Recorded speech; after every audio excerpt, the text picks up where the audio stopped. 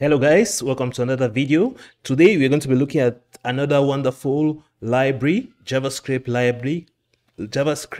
library called Leaflet. It's an amazing library and you definitely want to check it out if you like maps. So it's called Leaflet, and Leaflet is the leading open source JavaScript library for mobile friendly interactive maps. So if it ever happens that you need to put a map on your website, or you are kind of building a map oriented application where you need to have interactive map, or if you're trying to build the next Google Maps, you definitely want to check out this library. So what this library allows you to do is to have maps placed on your application, whether it's a web application or a mobile application, and you can now have your users interact with that applications and do different kinds of things. So definitely you want to check out this website. It's going to allow you not only to put the maps onto your website, but really have a full control over the maps. Decide what happens maybe when a user clicks on this, allow the users to maybe add data, or you as well display some data onto a map. For example, you might want to put some markers somewhere, some circles and all the rest.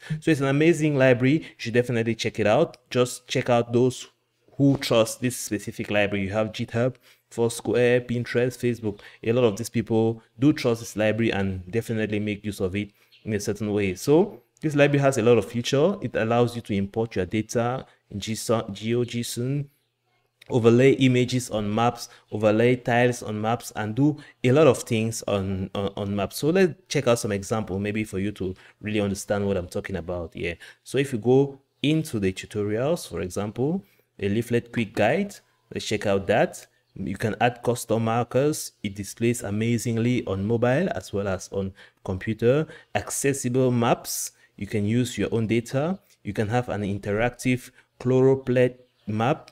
You can have layer groups and layers controls and so much more. You can work with the maps. So let's check out some of the example.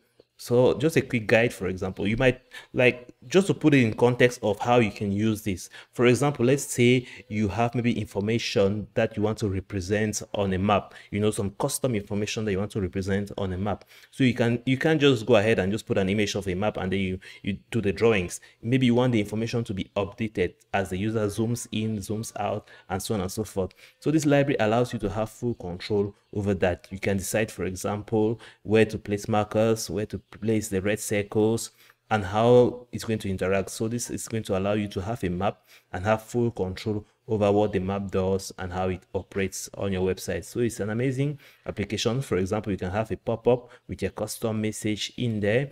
You can have many other features. So I'll allow you to check out that, but it's like you could see at the beginning, is the leading open source library for interactive maps. So if you have a project that has to do with maps and you're looking for that library, Leaflet is the way to begin. So definitely there are other options as well, and hopefully in future videos we're going to check out those options as well. So definitely check out this Leaflet library. It's an amazing library. So I hope you enjoyed the video.